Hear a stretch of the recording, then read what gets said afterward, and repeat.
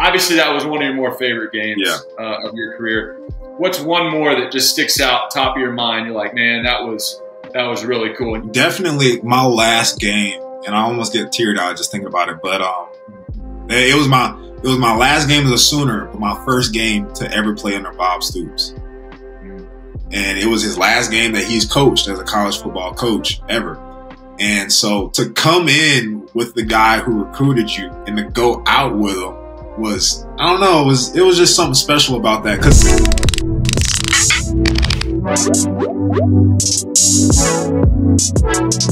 College football tees, college basketball tees, whatever you need, Mercury has you covered with the best merch out there. We're talking about high quality clothing, inexpensive, and the best part is I have a 15% discount for everybody who goes and gets some right now. Use the code below, hit the link in the description, and go get your merch now. Use the code to get 15% off. What are you waiting on? Go do it. Sooner fans, welcome back to another episode of the Dial It Up Pod.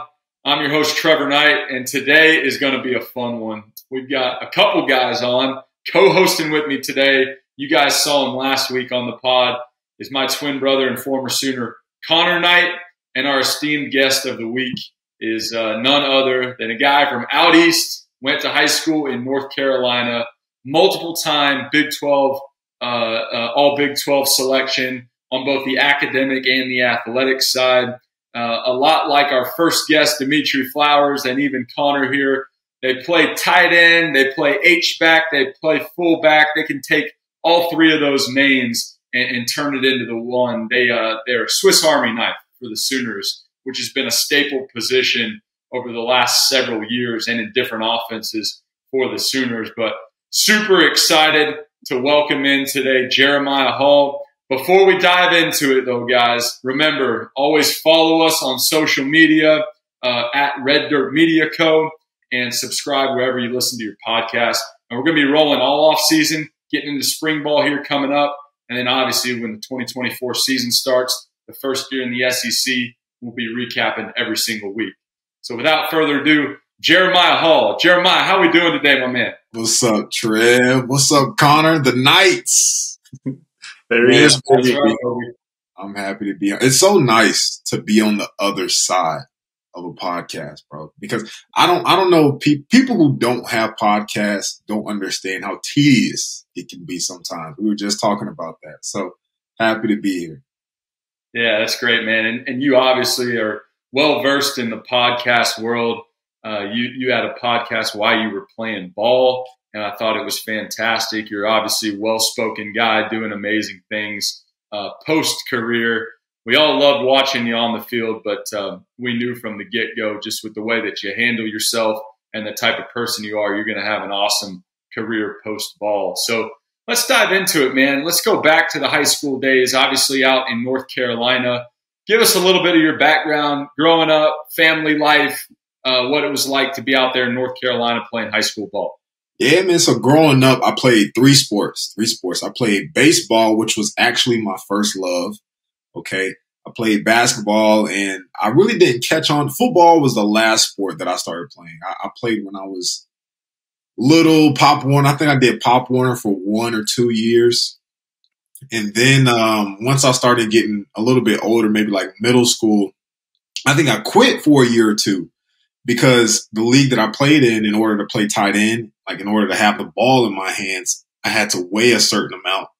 And I was like, man, at the time, I think I was like 20 pounds above like the weight limit. So I'm like, man, no way. Like, there's football. No, boo football. Like, this sucks. I'm not doing that.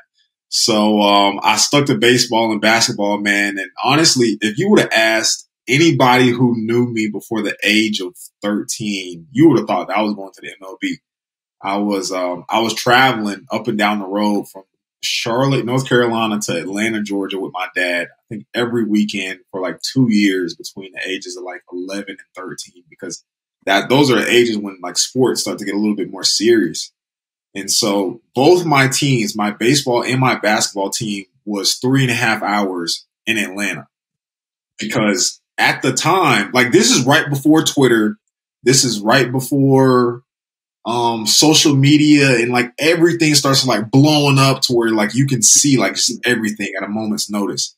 And so the competition level wasn't the same in North Carolina as it was in Atlanta. And so was dialed in baseball, and then I realized baseball, I felt like I wanted it so bad, and looking back, my parents wanted it so bad, and I just kind of got burnt out on that end.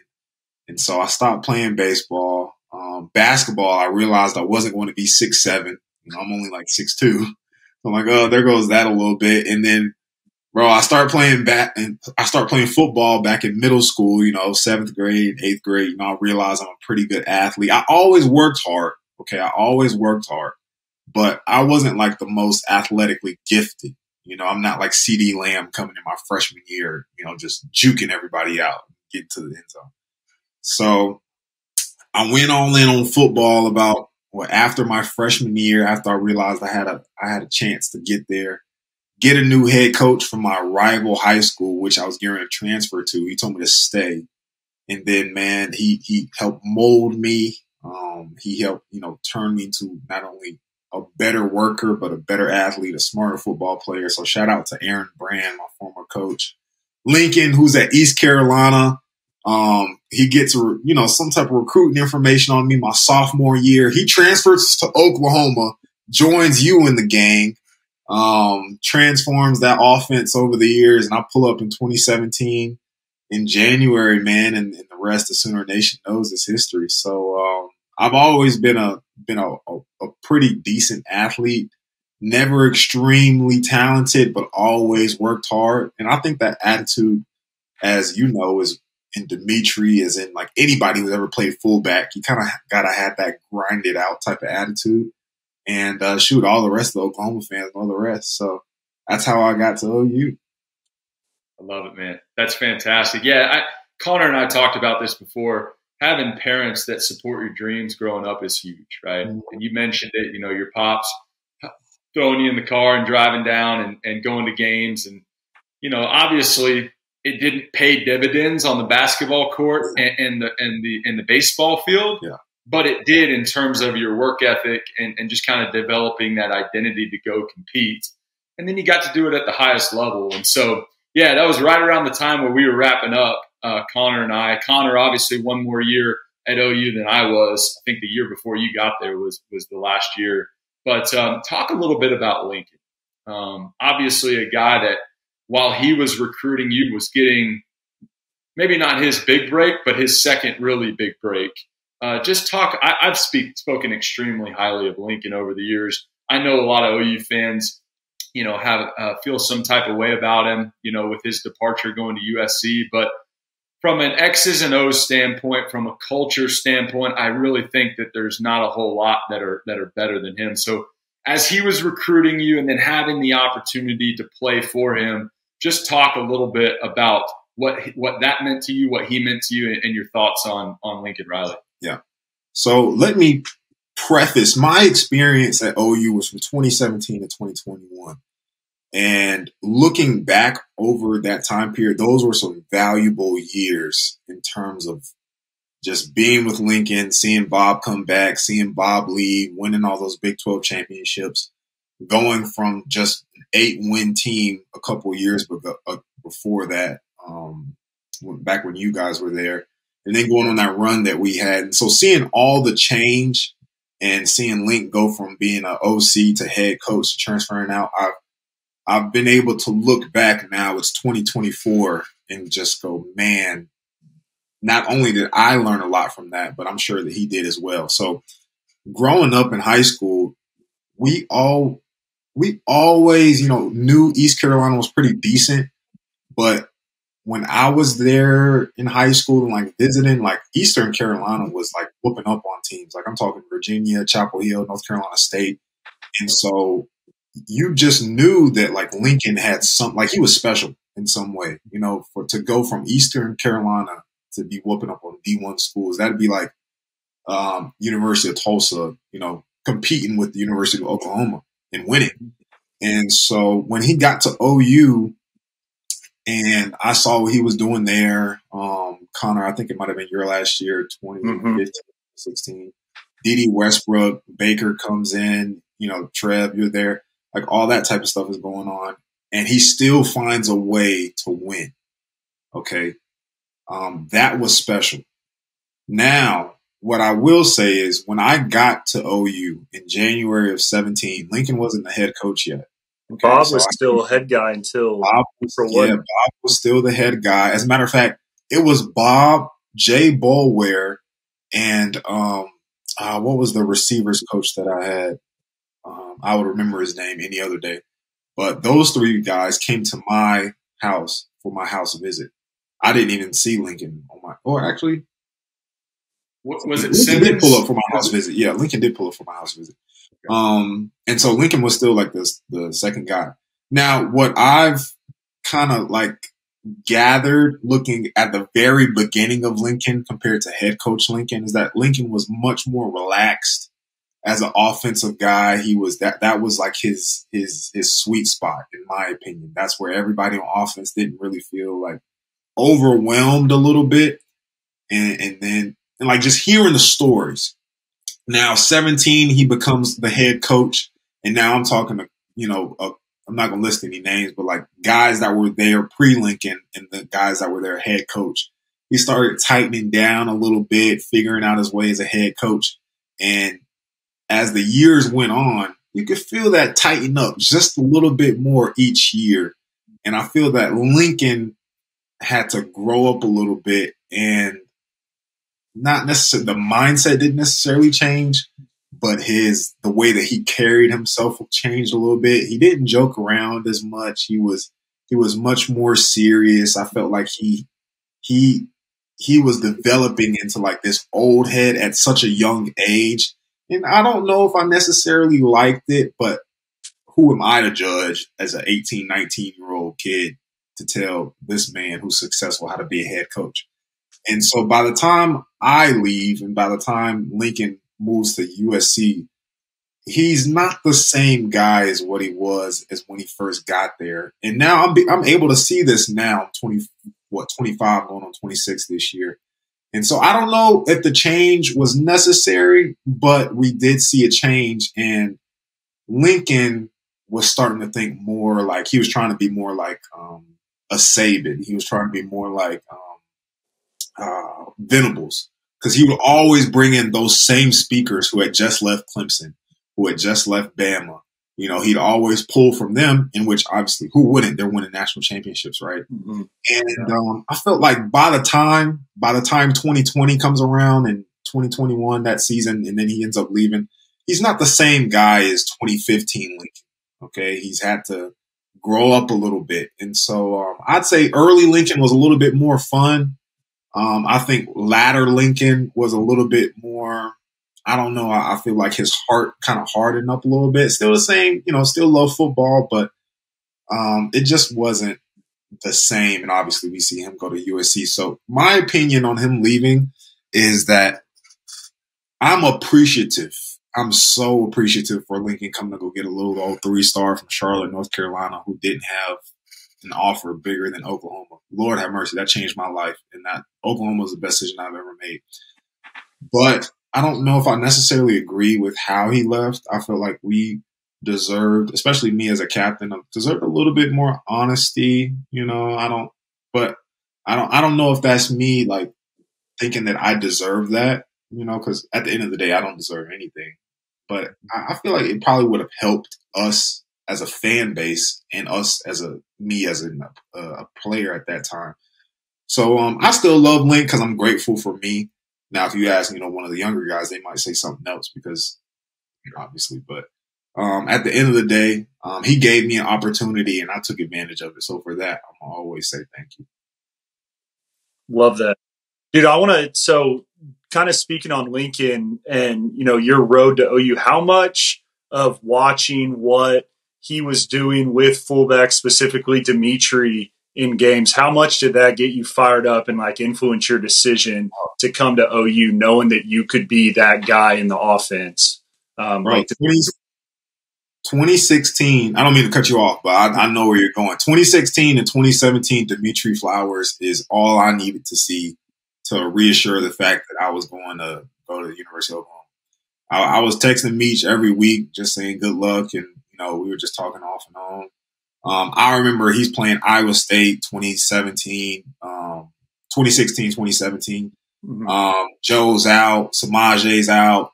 Meach has to come in and play running back. I think Meach finishes that game with over 150, I think 160, 150, 170 total yards, had like 2 touchdowns.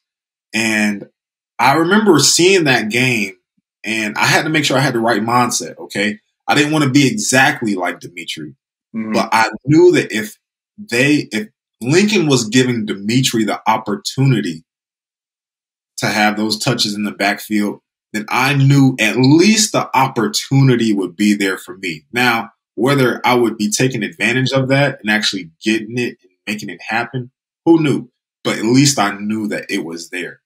And so that was all I needed to say, hey, at that point I had already committed, but seeing him actually, get in that role and grow over the years, I'm like, oh man, if I could just grow like he did, I'll be better. I'll be as good, if not better, than Meach. And that was always the goal. I told him that. I told him on my official, and I told him when I was being recruited, I'm like, bro, I'm going to be better than you. Like, you're great and all, and you're Baker's guy. People love you, but I'm going to be better. And he knows that. I told him that to this day. And I think that the position that you guys played, and let me take an aside. Do you guys, what means more to you? Do you want to be called an H-back, a fullback, or a tight end? I mean, what's the cool thing, right? When somebody approaches you and they ask you, hey, what position do you play? Yeah. If you say tight end, you're like, okay, you stick your hand in the dirt. Like, you got some grit to you. If you say H-back, you're like, okay, you can kind of do it all. You say fullback, now you're just a meathead, that can't catch the ball, can't get his head around when he's going in the flat. So what's the politically correct answer on that? Man, look, when I first got there, I hated being called a fullback. I'm like, I am not a fullback. I am not, don't you call me a fullback, okay? I embraced H-back. That was my thing at the time. But honestly, as I got older, I didn't care what you called me because I knew you knew I was going to make plays. So no doubt. That was it. And to Connor's question, I thought it was great that, Lincoln did a great job, I thought, during your tenure and Dimitri's tenure and really his whole time at OU of finding ways to use you guys in the offense to where it made sense. I mean, it makes sense to get the ball in y'all's hands, right? Yeah. But obviously, while you were there, switching gears a little bit, you had some distributors of the football. And I look back on my career, and I was a great athlete, and I ran the ball a lot, and I was a good quarterback, but I was an athlete playing quarterback. Yeah. But my predecessors at Oklahoma, Baker, Kyler, Jalen, Spencer, even Caleb. I mean, all of them since then, even to today, I would call true distributors of the football. Mm-hmm. And I think that your time frame there at OU was unique because Bake was there when you got there, right? And then so Heisman year, and then back-to-back Heisman year with Kyler the next year, who you got to play with.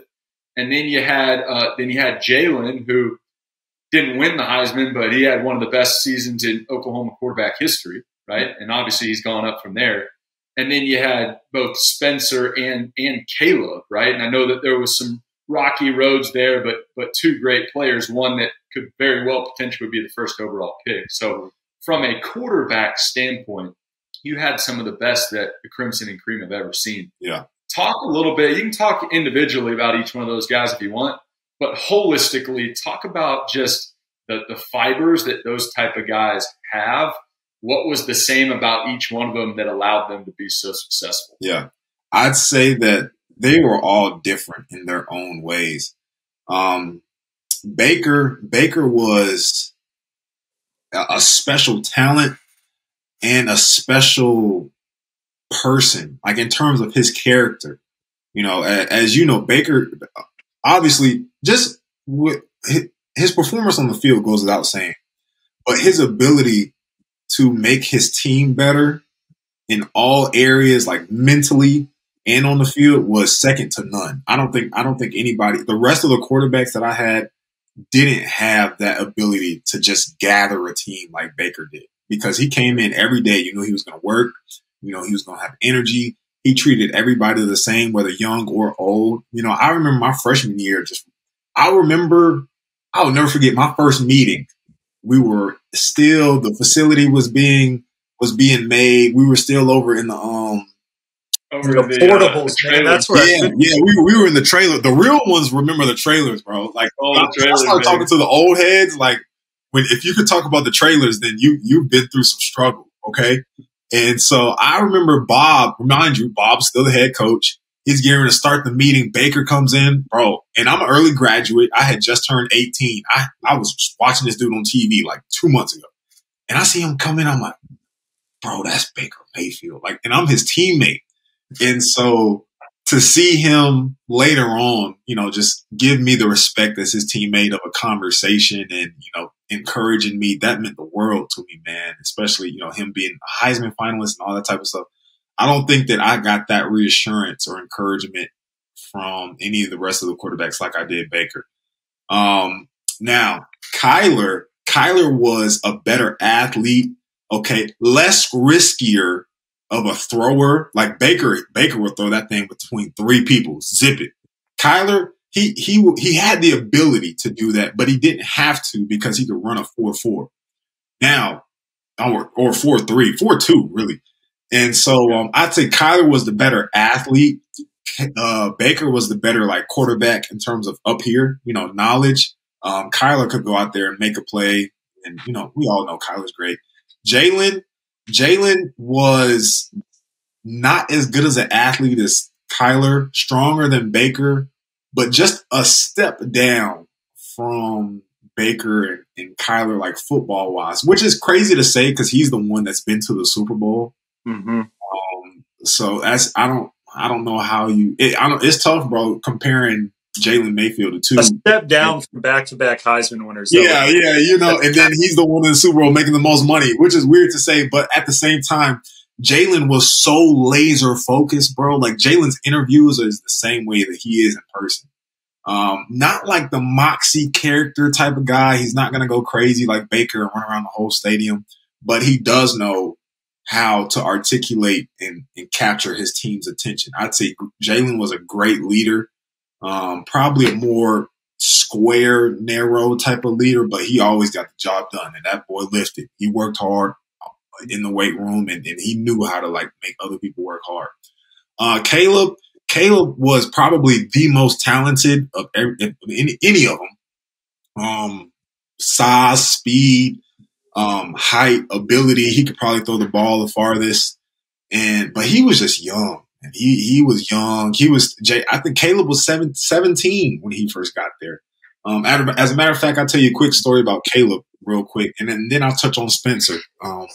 I'll tell you about Caleb after I touch on Spencer. So Spencer had probably the most ability to comprehend football up here.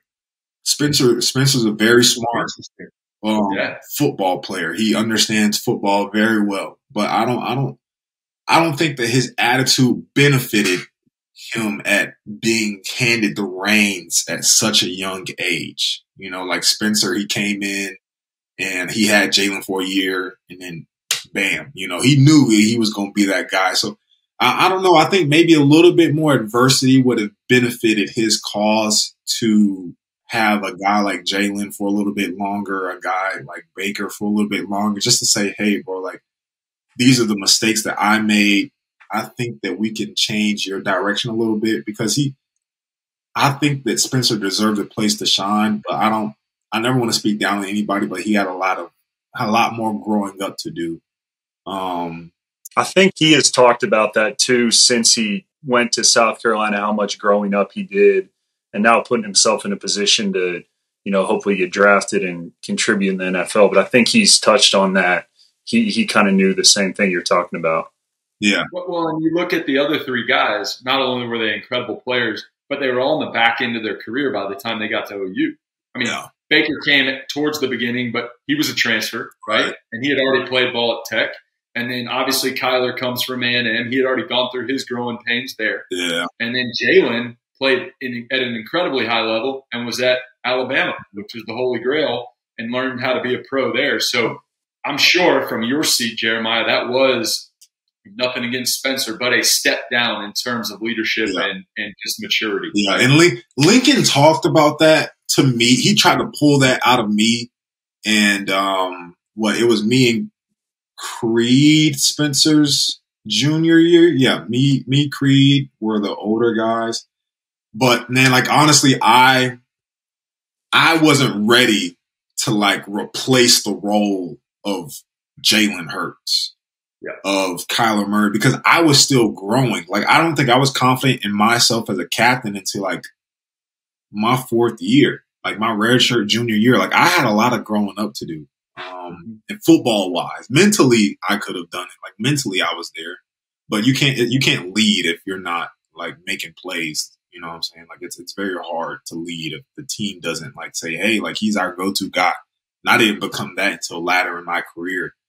And so Spencer was kind of leading blind, and I was there, you know, obviously helping and, you know, trying to do my part as a leader. But I just, looking back, I wasn't where I wish that I was, you know.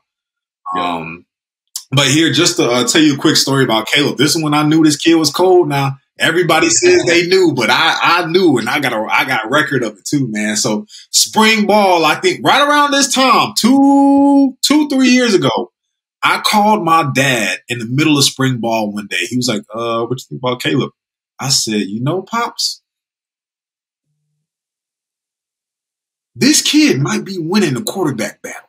And I didn't say that because he was throwing the tight ends the ball every play. Like I'm talking, it was me, Austin Stogner, Brady, and Willis all in the same room. We was routing the safeties up, boy. We was routing the safeties up. I'm talking like look, the H-backs, spring 2021. Ooh, boy, we was a sight to see, boy. We was Kings, baby, the Kings. It was a sight to see. Like I'm talking like everything that like I was just cultivating those first 4 years just came together. Spring ball, man, we killed it. And Caleb was dishing us the rock. So I called my dad one day. I said, Dad, if we were to play a football game today, I think Caleb might start. I said might. I love Spencer, but I think Caleb might start.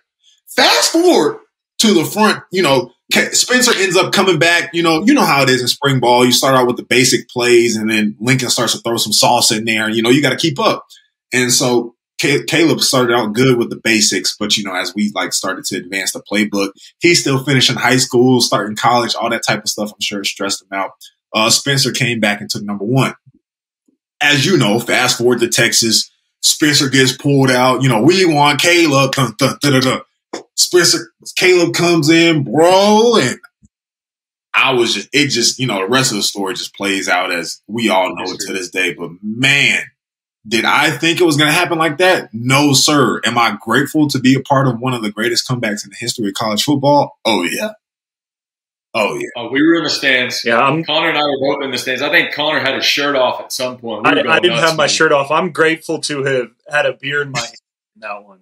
Because first half, I was about to leave. And then we got to stick this out, man.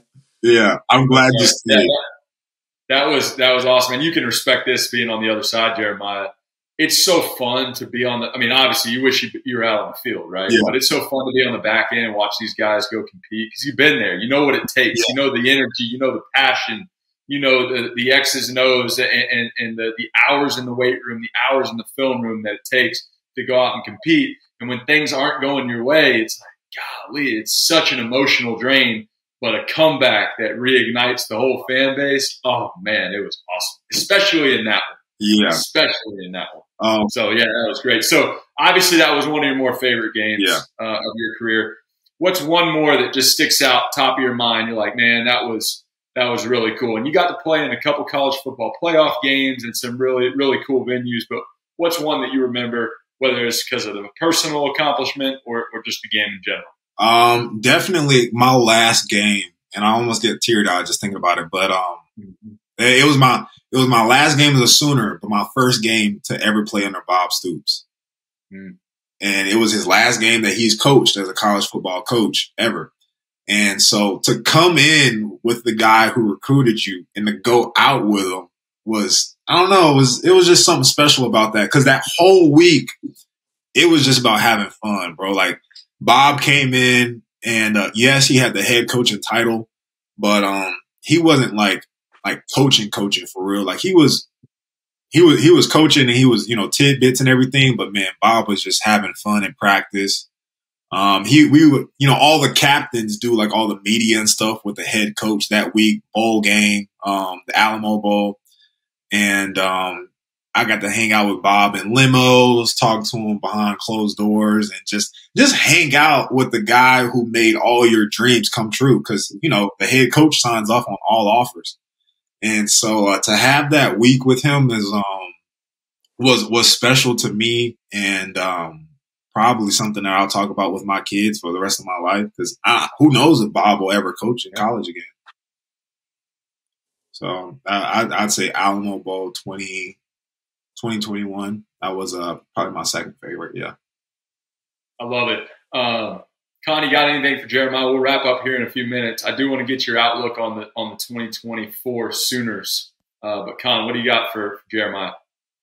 Yeah, dude. But we need to have you back on because there's a bunch of stuff we didn't cover about your career, big plays, all that. So we definitely need to get you back on. But dude, I'm just sitting here thinking the quarterbacks that you played with, their combined net worth right now.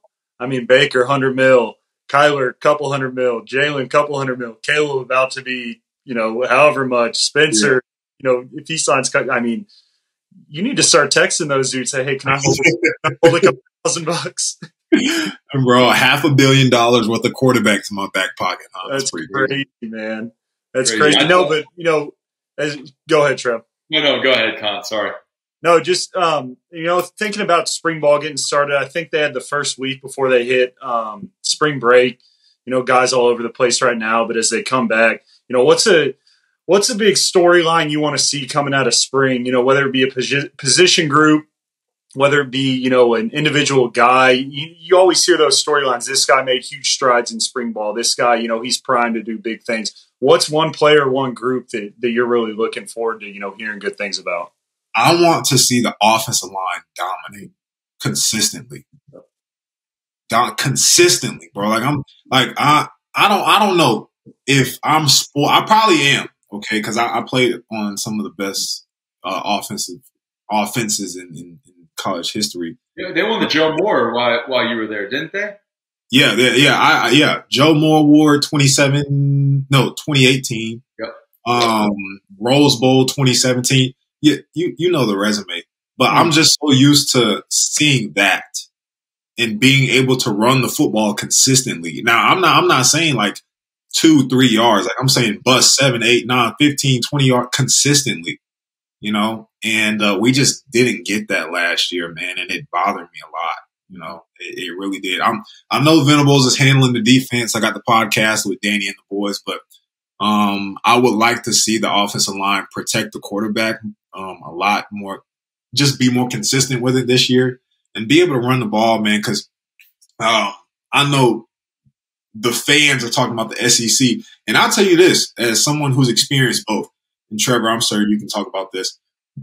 The biggest difference between the Big 12 and the SEC, in my opinion, is the line. Yep. Okay, because I remember playing LSU Peach Bowl 2019 with Jalen Hurts as my quarterback. We got in the huddle first play, and I'm looking over to the other side, and it's 310, 325, 330 across the board. Yeah. The Big 12 just doesn't have that. So I would like to see some improvements from the offensive line. I got all the faith in the world to beat them both, though, so I'm not too worried. We've talked about that a lot. Bill Bedenbaugh's the guy for the job, and there will be a transition going into the SEC. And that's what I say. I got to play in both conferences, my senior year being down at A&M, playing in the SEC West, playing at Mississippi State, playing at Alabama, playing against LSU, all those guys that you just mentioned. And that is the biggest difference. It's just the stature. I mean, these guys are huge. They can play two-gap football. They can really stuff you at the line, and you got to win the game at the line of scrimmage. And I love your answer there, Jay Hall, because most people are saying, hey, I want to see Jackson Arnold. I want to see how he comes out. We've heard so much, and we do. I know we all do. But what's going to win us games down the stretch, especially in this league, is winning the game at the line of scrimmage and running the football effectively. All the back end stuff, Seth Luttrell will dial stuff up. Lincoln Riley dialed stuff up. We'll always have people that will dial stuff up in the passing game. But I love the hats that people wear. Run the damn ball, right? Yeah. Because that's still the name of this game, especially in this league. So it's going to be a lot of fun. So with that, let me ask you this last question, then we'll wrap up. What are your predictions, thoughts on the 2024 Sooners? How are we going to fare with first year in the SEC? And then maybe if you want to finish up with just your overall thoughts on Brent Venables and how he's been leading this program. Man, it's hard to make a prediction because there's so much new. We got a new quarterback. We got Seth Luttrell stepping up. I don't know if they're going to keep the system the same. I don't know what tweaks they're making. Beatenbow certainly won't want to change up too much knowing him. So I don't really have an answer for you prediction-wise. I'm hoping that we compete. I can't just say outright SEC championship. We got Nick Saban gone. I'm sure all the rest of the SEC coaches are chomping at the bit. So, man, I don't know, but I'm going to practice next week, and I'll probably have a better answer for you if we can do a part two. So let's see what the boys are looking like before I start answering blind. That's fair. Hey, get your facts straight before you answer it. But overall thoughts here to wrap up. Brent Venables, what he's done coming in and taking over, a program that had a lot of guys leave that was in quote unquote turmoil, and how he's kind of pulled us out of that. What do you think of BV? I think Brent has done a great job of adjusting to the new age of football because let's remember when he won all those championships. Okay, the transfer portal wasn't really as active as what it is now. Okay, he had players who were already there that grew into the system. Okay, and then he didn't have such inconsistencies at quarterback. Now he's got a new one. Okay, now he's got a new OC. Now he's entering to a new conference after just getting to Oklahoma. So, man, he's facing a lot of change. I don't know when's the last time you've been to the facility, Trev, but there's so many new faces. Mm-hmm. The staff is huge now. Like, there's just been so much change, and he's just running with it. So we'll see what the season looks like to come, but I think so far he's doing a great job of rolling with the punches, and I'm looking forward to spring ball. Spring ball, baby, right around the corner. Well, Jay Hall, man, thanks for coming on. I know we dove deep into a lot of different things here. We do need to have you back on because I think there's so much more to cover. Oh, man. I think you provide such great insight to not only the past, but the present as well, and then even the future of Sooner football. So number 27 on the field, number 1 in your hearts, Jeremiah Hall, thanks for joining us. This is the Dial It Up pod with Trevor Knight and Connor Knight. We'll see you next time.